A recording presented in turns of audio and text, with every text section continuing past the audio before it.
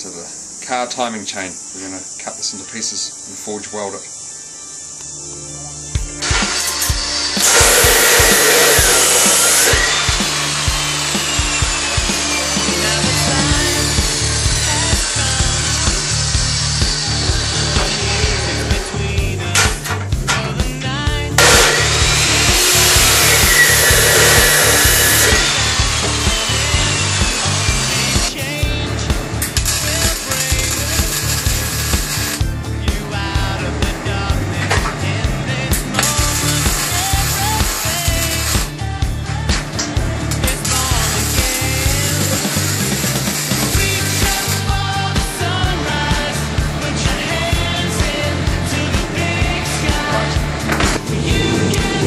Here's the billet of the timing chain sections welded together with a handle on it.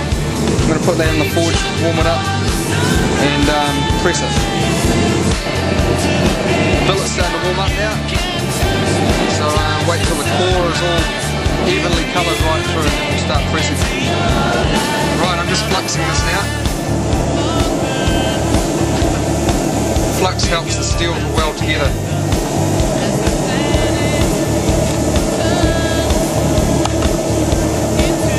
The idea is to get this so it looks like candy apple.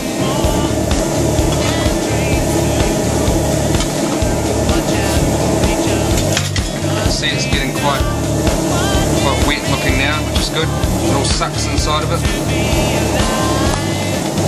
Pushes out all the crud and mess.